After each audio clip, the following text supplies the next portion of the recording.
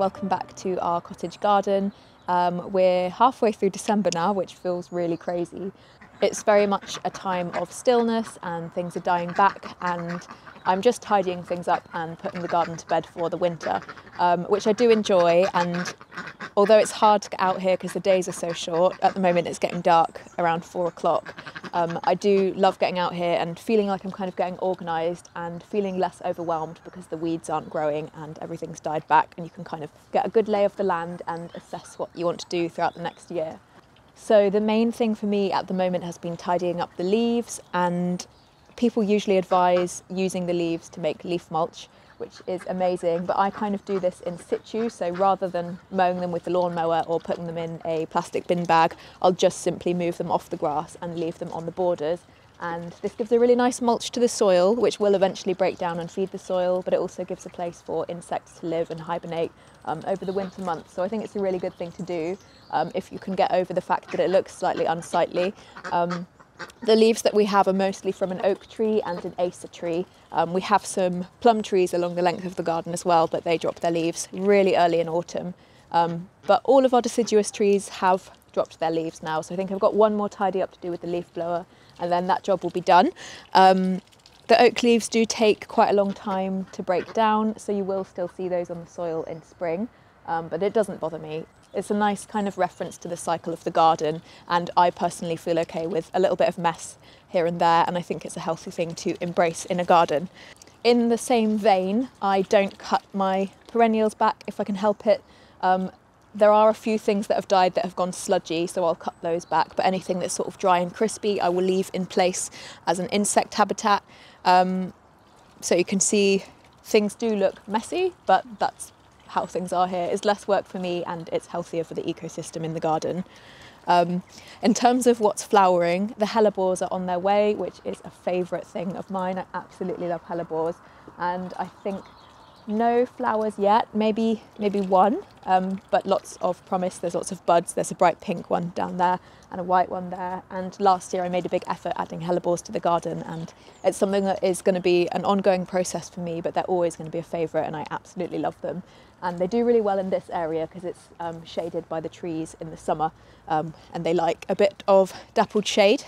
We're really grateful that the ducks are still allowed out in the garden and the risk of avian flu isn't too high at the moment, and they are so much happier for being able to forage and walk around, and I'm watching them at the moment. They are very much at home, and last year we had to put them in flock down sometime in November. It felt really early, so it feels really good that they've had a long extended time out here and they can enjoy themselves. I've been working on a couple of structural things around the garden too, so one of which was changing the edging on this border that you can see next to me. I have some more left to do, so I'm halfway through this now. I've done this area here, and then I've got another border next to me that I haven't started yet.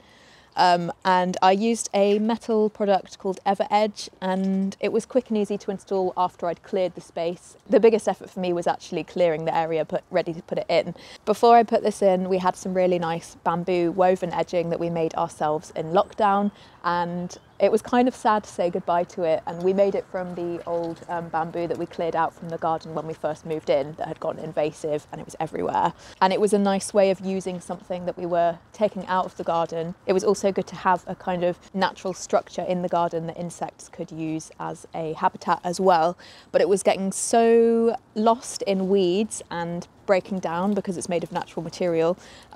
It just couldn't stay anymore and it had to go. So I chose metal because I think that will have a nice long life compared to something like bamboo that was quite brittle and flimsy and broke down really quickly. And I am debating on whether I should build a kind of willow hurdle around the edge. So if you have any ideas on that, please let me know. Now is the season to buy flexible willow, so it's a good time to do it if I'm going to do it at all. I also wanted to say thank you so much for your support throughout this year. This is our second year doing YouTube, and it's been really, really lovely and so nice reading your comments and feeling a sense of community, and just being among other people who find escape in their gardens has been really lovely. And we're also really, really grateful to those of you that have joined our Patreon this year and have helped us buy plants for the garden. So thank you so much.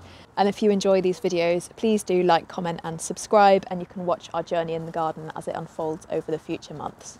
I have also been finishing other structural things around the garden. So me and Aaron finally finished installing these hazel hurdles on either side. Last time I showed you around, we'd done this side, and then in the last couple of weeks we've done the other side as well.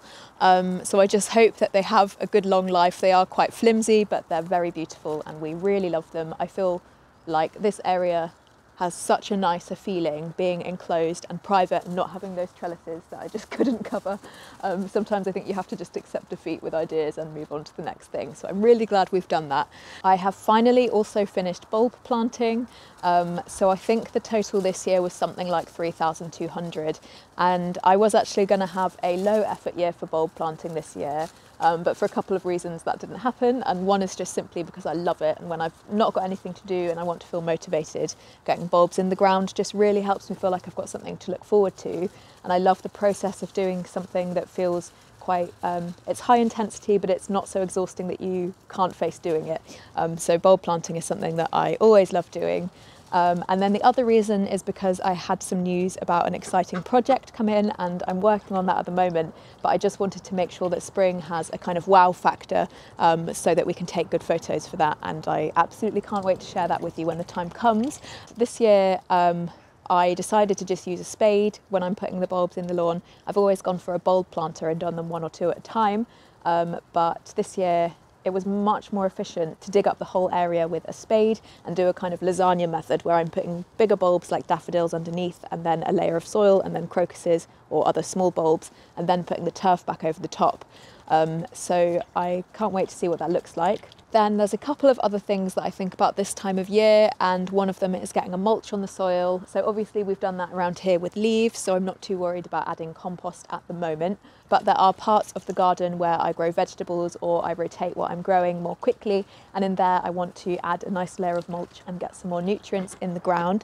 So I've started doing that, and I have done a humongous duck clear out with about 7 wheelbarrows of semi-composted duck mess, which will be amazing for the soil. So I use that to build up our raised beds, particularly where we grow asparagus and kale. And I just need to do another bit of mulching in the polytunnel, but then after that I'm feeling like that is enough and the soil is kind of maintained and nourished, which is a really important part of gardening for me, making sure that we're looking after the soil and the long-term health of the garden. I also tried to make sure there are a few things growing over winter in the polytunnel, just so there's some life in the soil. So I've got a few kale plants, some chard, a bit of garlic dotted around, and I have a couple of trays of broad beans that I've germinated over the last couple of weeks that I will be adding to the polytunnel, but they're looking really lovely. And broad beans are something that I like to grow over winter, so you can see that kind of early growth all the way through winter to motivate you to get back into things when spring comes around. In terms of planning my seeds for next year, I haven't. I do like to take stock of my seeds over winter and figure out what I've got and then what I need to buy, but I just haven't done it yet. And I think even if I don't get round to it, I know that I've still got plenty left over from last year, and I don't want to buy too much for the garden every year, so I might end up just using last year's seeds and then swapping some with friends or neighbours. We'll see, but I'm not putting too much pressure on myself in that sense.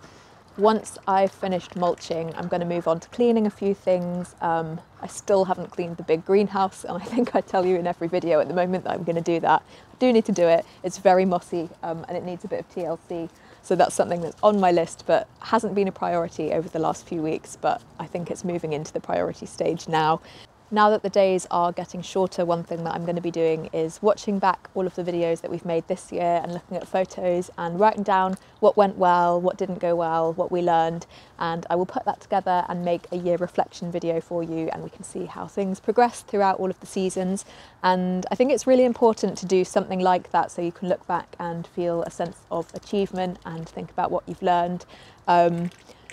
I think it's quite easy to keep thinking about the future and the things that you need to do, and it's important to take the time to look back and celebrate the things that we did and what we enjoyed.